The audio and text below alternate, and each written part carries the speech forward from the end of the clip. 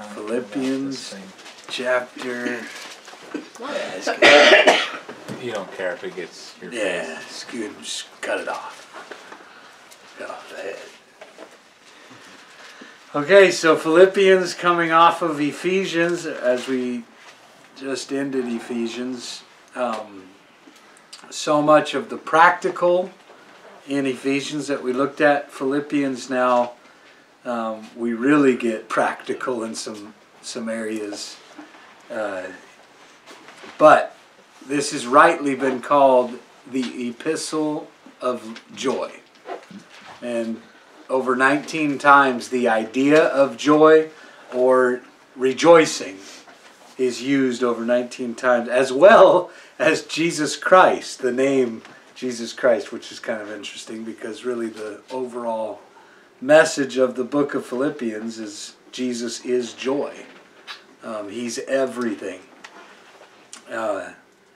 And so Paul is writing, in fact, Philippians is a book that's written from prison, but it's a different kind of prison. It's under house arrest. And we know that from verse 1 of Philippians chapter 1.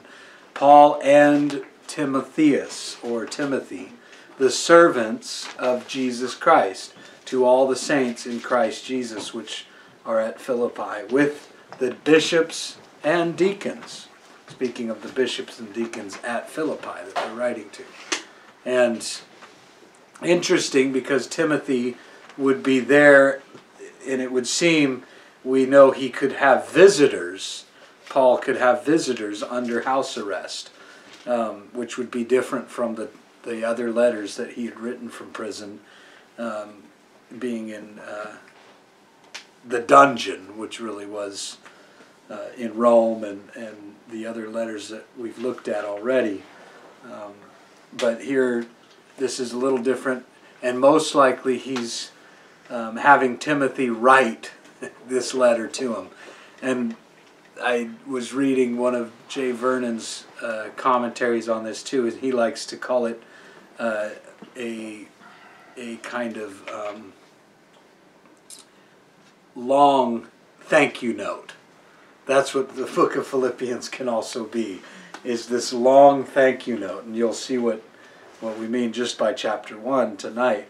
Paul's heart and his prayer for the people is this whole thing, and it's very appropriate for Thanksgiving that's coming next week. So, but a couple things just by the background of this book. It was God himself that led Paul and Timothy and in their second missionary journey back in the book of Acts to the area of Philippi.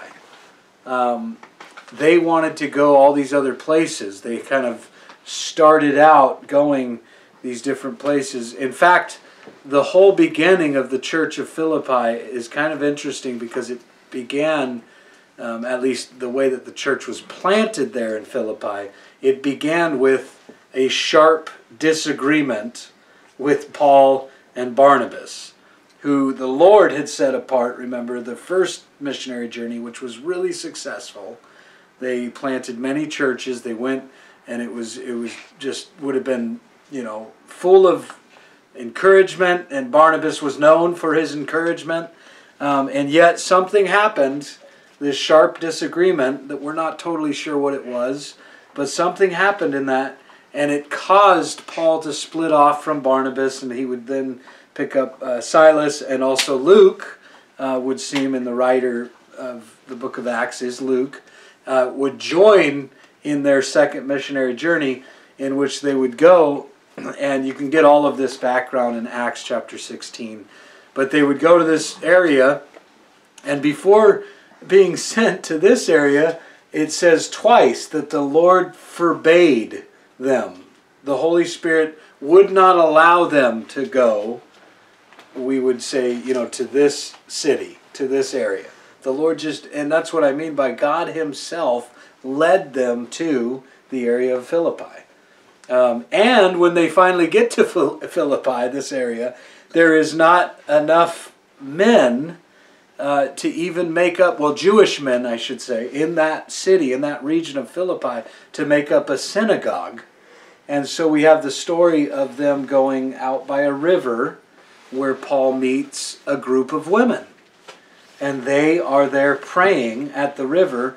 It's the hour of prayer, and Paul normally would have gone to the synagogue, but he ends up by this river with all of these women, and they know the Lord. And Lydia, the seller of purple, is one of them.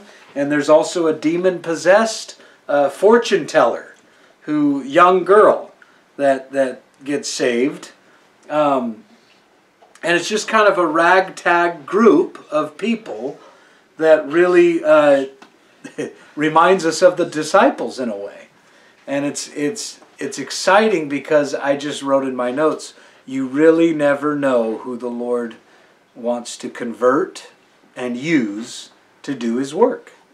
A demon-possessed girl, ex-fortune teller, you know. This lady, Lydia, that was prominent and probably pretty wealthy because she sold purple. And not to mention, all of these people were Gentiles. All of these people we're told about were Greeks. Prominently in that area of Philippi, it was not a lot of there were not a lot of Jews. And so this actually becomes the reason why I'm going through all of this. Philippians and the church at Philippi is the first church ever planted in Europe. It's a pretty big deal if you're European, which I think most of us are probably in some way or another. And so because of that, God sent Paul and God God plants this church here in Philippi, and these people become very beloved of Paul. And you can really get it in this first chapter for sure. In this whole letter, really. But so Paul and Timothy, the servants of Jesus Christ, to all the saints in Christ Jesus which are at Philippi, with the bishops and deacons, grace be unto you, and peace from God our Father, and from the Lord Jesus Christ. I thank my God upon every remembrance of you, always in every prayer of mine, for you all making requests with joy, for your fellowship in the gospel from the first day until now, being confident of this very thing, that He who began a good work in you will perform it until the day of Jesus Christ. He is faithful to complete that work that He started. Verse 6 is such an encouragement and just a huge verse. If you don't already have it highlighted or underlined, get those pens out. Verse 7 goes on, even as it is meet for me to think this of you all, because I have you in my heart, inasmuch as both in my bonds and in the defense and confirmation of the gospel, ye all are partakers of my grace.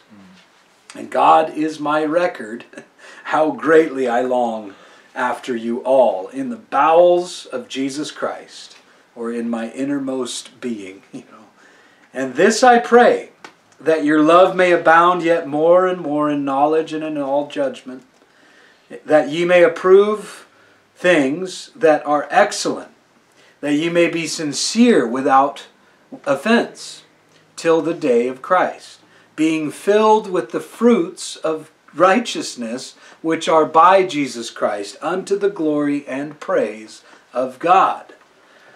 So these first 11 verses there, that first section is, as I said, just very full of thanksgiving. You can hear Paul's great heart, his love for these people. And that's what, to be honest, that's what being a pastor is all about, loving people. That's what being a Christian is all about. It's not being annoyed with people like so many of us can be. It's not being short with people like so many of us can be, but it's being patient, long-suffering, and having, look at verse 7 again, I have you in my heart. Exodus chapter 28, if you don't already have that kind of jotted down next to verse 7 there, because we're reminded of the priests in Exodus chapter 28 who had these stones that would be placed on his vest over his heart. And also, didn't stop there, he had some on his shoulders. And the idea there is carrying the people of God, and for the priest it was 12 precious stones. Now, if you knew the 12 sons of Jacob, you can read about them in Genesis, right? And on. If you know those 12, we would say those are 12 dusty mud clods. Very dirty and we would say worthless. But God tells the priest, no, you put these precious stones that represent each and every one of those tribes. It would become the 12 tribes of Israel. And that's a diagram. That's an example for you and I as leaders. You and I as Christians, ultimately.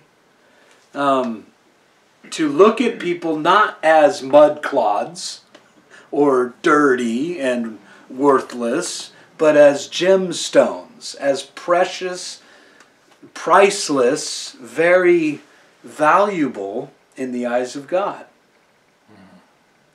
In fact, an eternal soul. They will spend eternity somewhere. Paul had that vision. Paul had that in his heart, on his mind, and in his heart. And the whole idea with on your shoulders was bearing the burdens of the tribes. You know, as awful as, you know, Dan was, and as awful as Asher and Levi and the two sons, Simeon and Levi, and just all of the problems that they had. When we bear them on our shoulders like the priest, we bring them up to the Lord in prayer. Now, we're not literally, like the priest were, praying for a specific tribe of Israel, are we? We're praying for the people of God. There's more than 12 of them, by the way.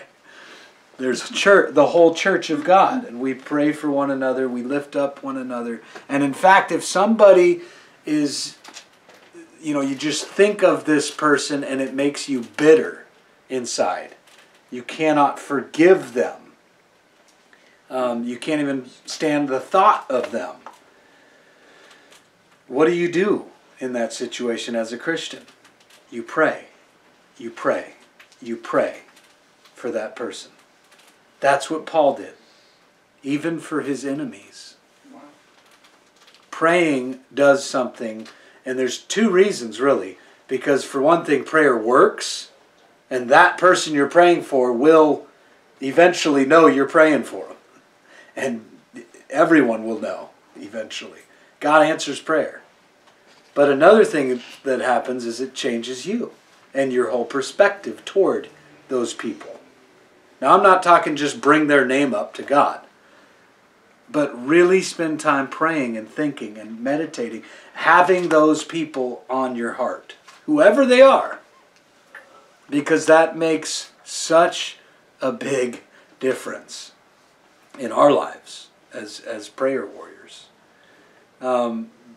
It should be also said, I meant to mention this earlier, because bishops is the same word as elder, and also it's translated pastor in some translations.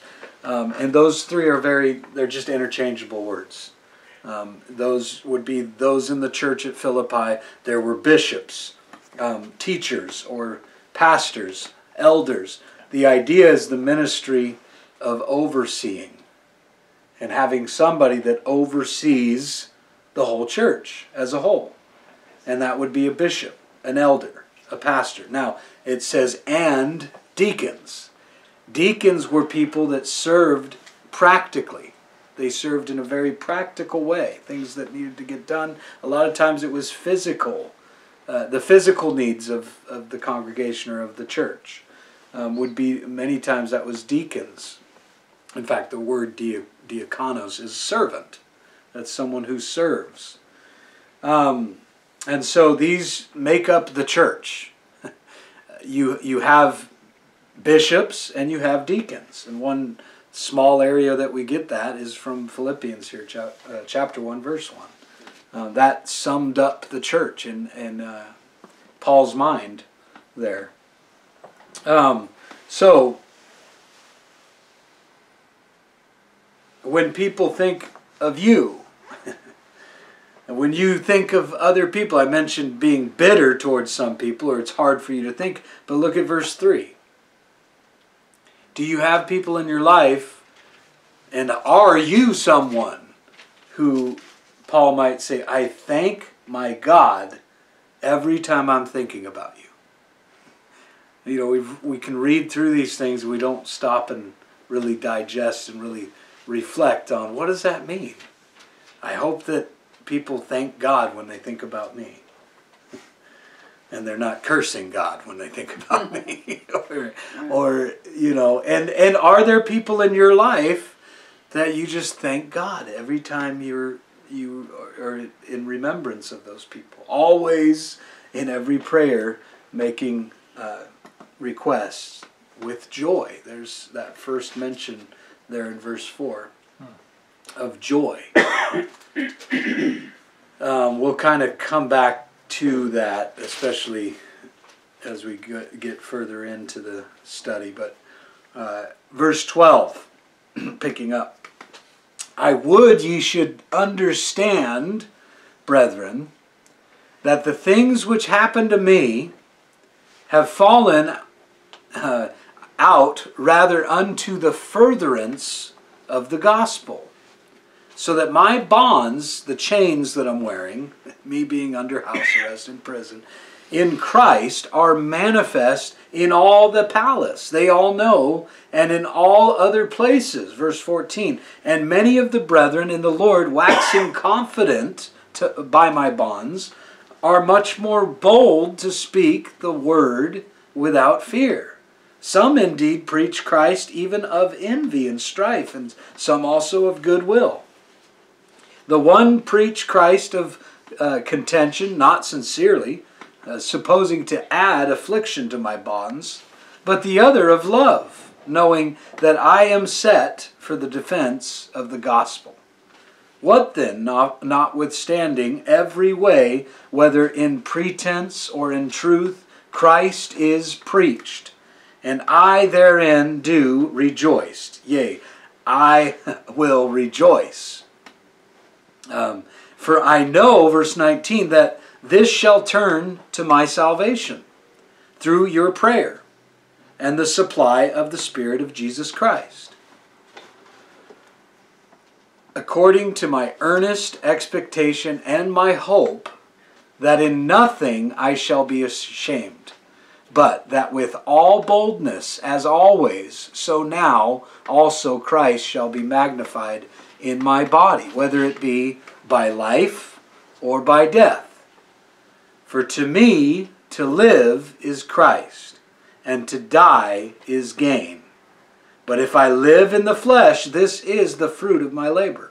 Yet what I shall choose, I wot not. I'm not sure what I'm going to choose. For I'm torn or betwixt between the two, having a desire to depart and to be with Jesus Christ, which is far better. Nevertheless, to abide and stay in the flesh is more needful for you. And having this confidence, I know that I shall abide and continue with you all for your furtherance and joy of faith, that your rejoicing may be more abundant in Jesus Christ for me by my coming to you again. Only let your conversation be as it becomes the gospel of Christ, that whether I come and see you or else be absent, I may hear of your affairs, that ye stand fast in one spirit, with one mind, striving together for the faith of the gospel, and in nothing terrified by your adversaries, which is to them an evident token of perdition, but to you of salvation, and that of God. For unto you it is given in the behalf of Christ, not only to believe on him, but also to suffer for his sake, having the same conflict which ye saw in me, and now hear to be in me. You're hearing that same thing is going on. It's interesting because he brings up life, he brings up death, he brings up the gospel earlier in verse 12 and on. In fact, you might underline the end of verse 12. Not the end, the end of verse 12. The furtherance of the gospel is the whole reason Paul lived. This was his passion. This was everything he was about, was the furtherance of the gospel. It did not matter what happened to him. He's in prison at this point. He's on house arrest. In another place, he says, though I am in bonds or in chains, the word of God is not. That's an outlook. That's a perspective. See, God's word, or we might say the gospel, cannot be restricted, contained, locked up in a prison. Oh, they've tried over and over and over to destroy the gospel message in Christians and the church. It's been under attack from birth. And Paul's passion was, no matter what it took, he shared the gospel. And it's always kind of a fun thing. If you don't like your job, start sharing the gospel. If you got a group of friends that you just can't stand anymore, start sharing the gospel. If you got family members that just bug you, share the gospel. Wherever you go, share the gospel. No matter what, because you can be restricted. We're only here for a little bit, little time. James was very clear, isn't he? The book of James. You have but, your life is but a vapor. It's here today. You don't know. We don't know how long we have.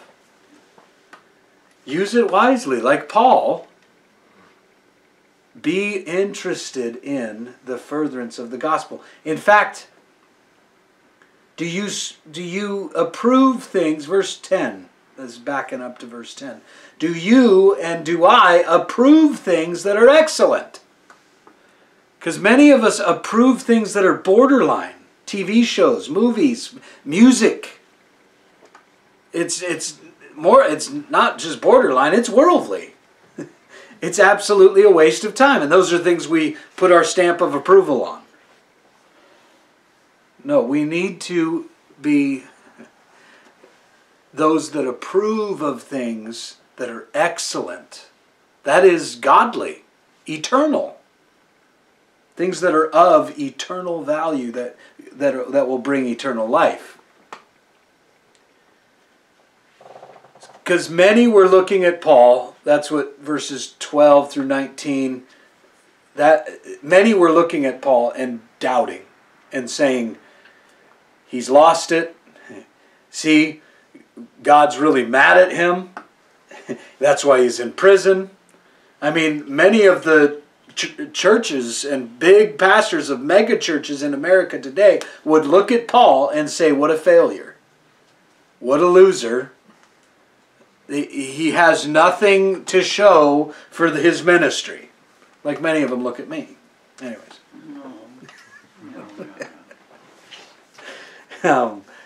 But really, he had, in fact, it was quite the opposite. Here he is in prison.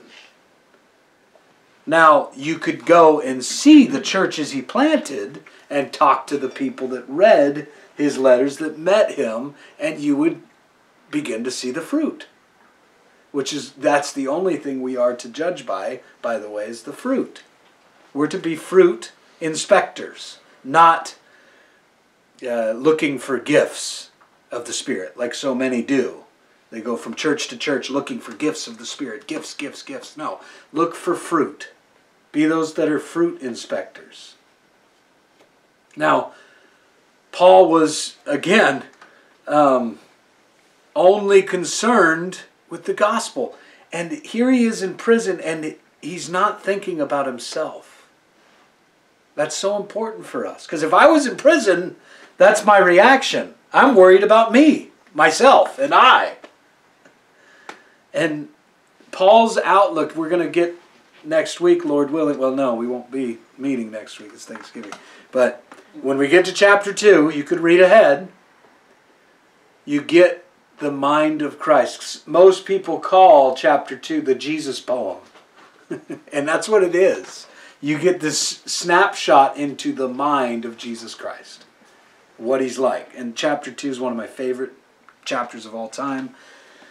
But chapter 1 here, we read one of my favorite verses of all time. We sang the song. It comes from Philippians 1:21. I love this verse. But it's convicting, just like every other verse. All the good ones are.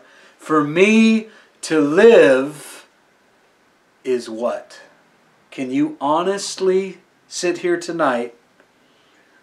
Can you honestly come to that verse and maybe not read it real quickly like many of us memorize verses? This one's an easy one. For me to live is Christ. But I just wrote some of these down. We might say, for me to live is paying the bills. For me to live is wealth. Leaving something for my children after me. For me to live is maybe pleasure. The whole reason I'm living is to find pleasure. For me, maybe for some it's fame. Wanting to just get noticed and become someone. Or for many, for me to live is the weekend. And they do. They put in hours and hours to get to the weekend. They're living for the weekend. For them to live is the weekend. And it's such a sad existence when if that's really become what you're passionate about. And it's important for us to honestly come to these things and really say, well, for Paul, for him to live is Christ. If he began to focus on his circumstance, being there in prison, chained to a Roman guard, being under house arrest, having the glaring looks from even some of the so-called Christians or Christian leaders of his day that just looked and criticized everything about him. If he stopped and looked at any of those things, it would just bring worry, doubt, depression, all of that. But for him to live is to look at Christ. It is Christ, ultimately. That's truly living. He found the secret to joy. And when you say joy, don't think your favorite team wins the game. That's not joy.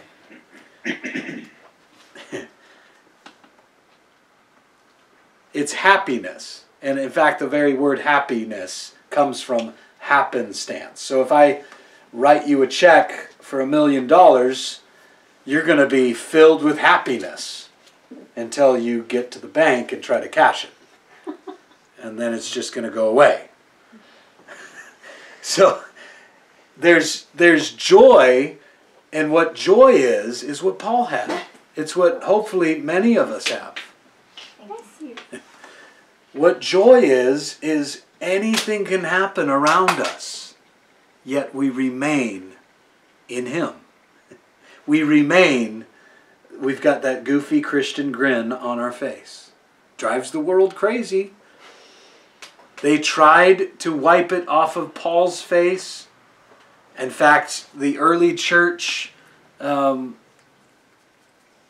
Polycarp, all of those martyrs, if you go through that little book, the Fox's Book of Martyrs, you find these people that would go nuts because they would not renounce their life, Christ, their joy, and dying with just total splendor, total joy, elation.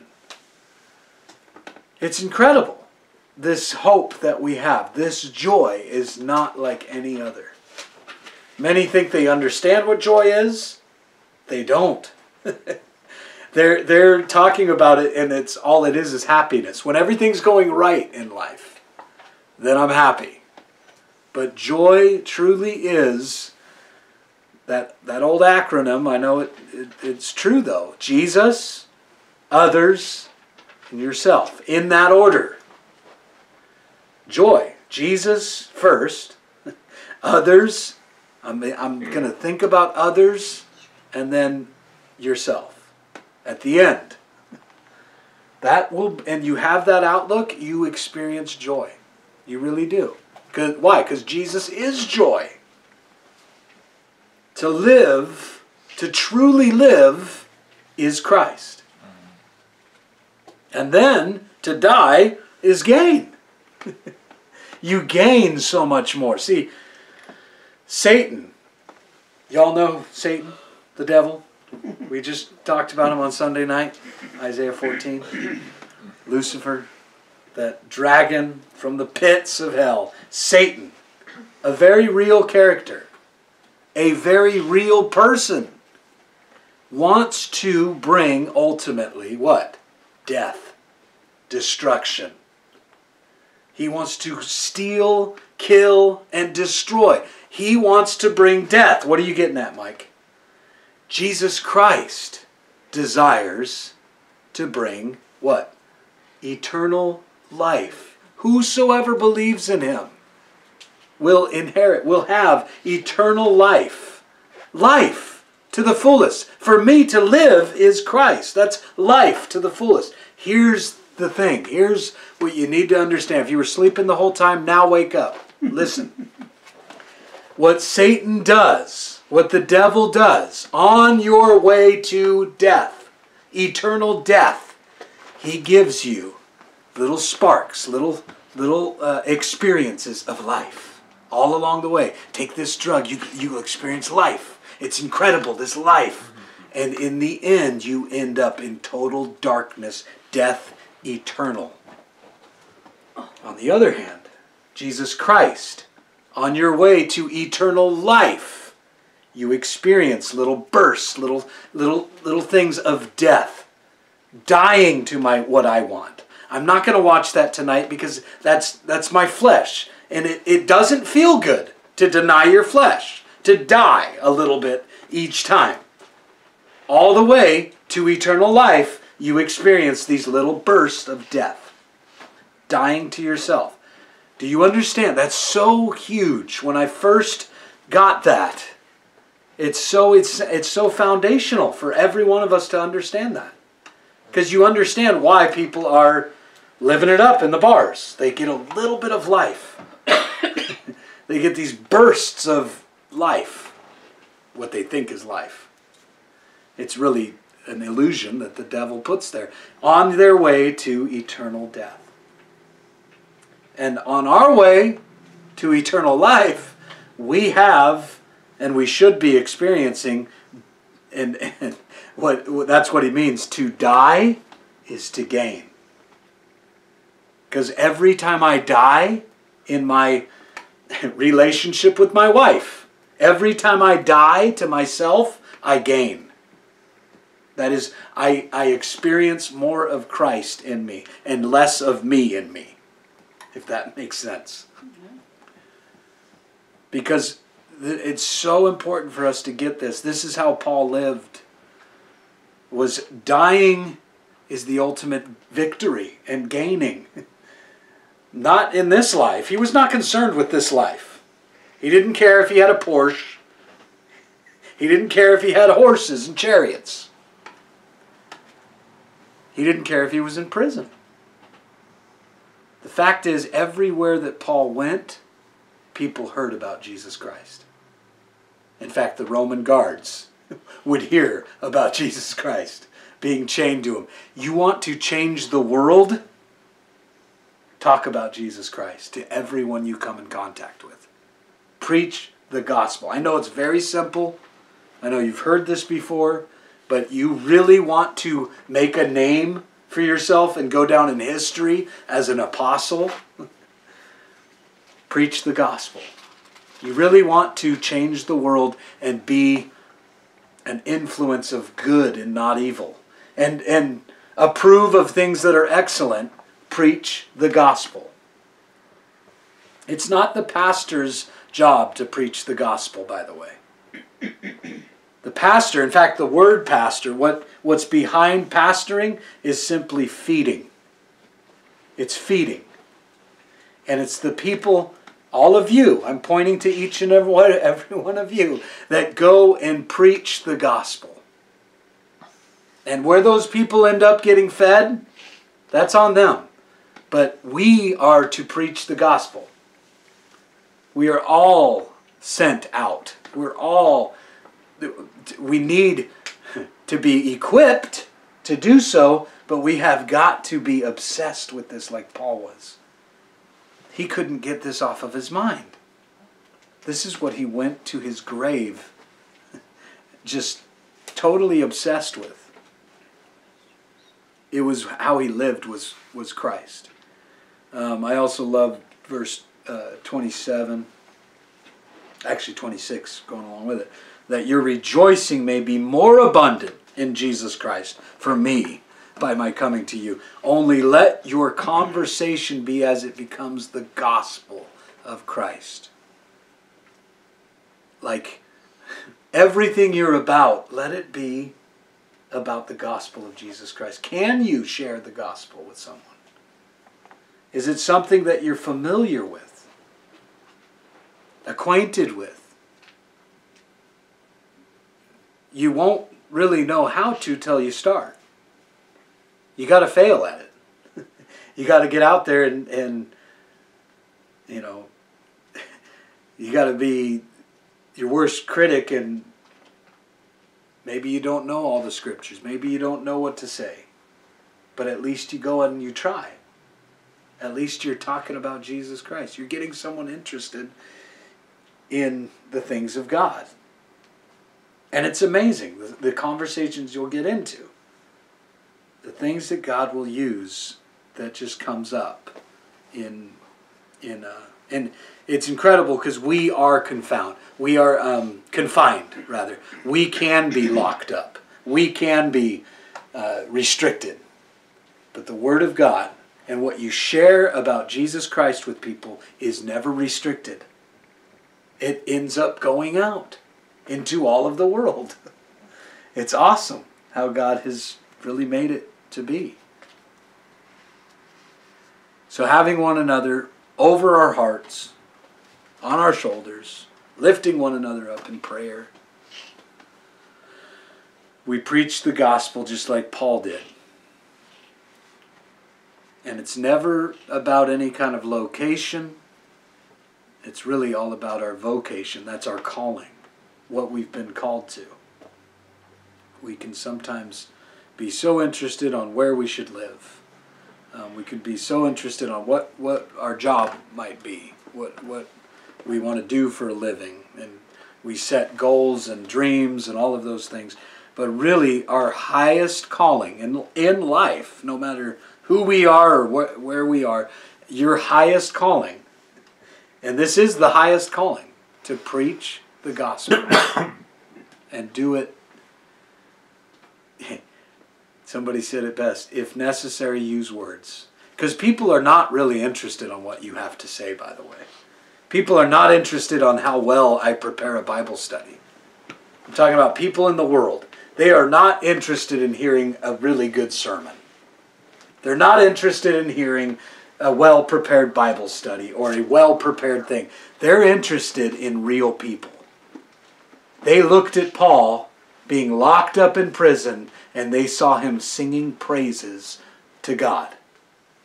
And it really got everyone wondering. It's the only reason people did not run when they were thinking, what in the world's going on? These people are singing and the jail cells all open wide.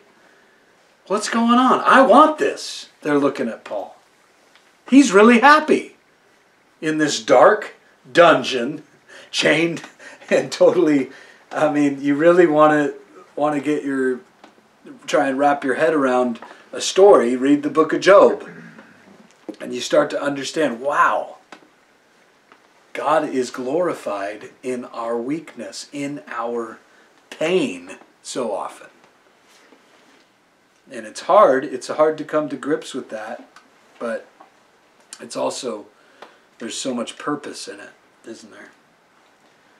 So this is the same guy that said, I am not ashamed of the gospel of Christ, for it is the power. This is the same guy that said, woe is me if I preach not the gospel. In other words, I wouldn't know what to do if I wasn't preaching the gospel. Those aren't just like snippets, but those are goals. Those are what we should desire to be and attain to be, to live like. Where we want to only preach the gospel. We want to change the world and change those around us by talking to them about Jesus. There's no wrong way to do it. There really isn't. Just be honest and know that everyone's watching you. Even Satan. I always remember Job at the beginning there. He had God and Satan. And it was a battle over the soul. Over Job's soul. The only reason that he loves you is because you've been so good to him. Is that true? That could be any one of us. As long as I'm healthy, as long as I got money in the bank, as long as this, that, or the other, then yeah, I'm a Christian. I believe the Bible. But as soon as you get locked up in prison, as soon as everything's gone, like in Job's case, then the real, you squeeze a sponge, you find out what's inside, right? God does that with us. He squeezes us. Sometimes he uses your wife to do it. Sometimes he uses kids to do it. But he squeezes you. Find out what's inside. Father, we thank you for your word tonight. How powerful, how just amazing your word is. And may we have a passion for the gospel, for spreading the gospel, for sharing with others about Jesus Christ and about what you've done in our lives. Lord, may we learn how to do that. May we step out and, Lord, just be excited about the things of God and keep us from approving of those things that are not so excellent. Keep us from worldly things, worldly passions. And Lord, help us to be set apart. Help us to be used by you wherever we go. And speak to us, even as we sing these last couple of songs, Lord, may we meditate on your word that we've read, and may we just look into you deeper, Lord. We would draw closer and just desire that closeness with our Savior, our Master, our life, Jesus Christ. Thank you, Lord.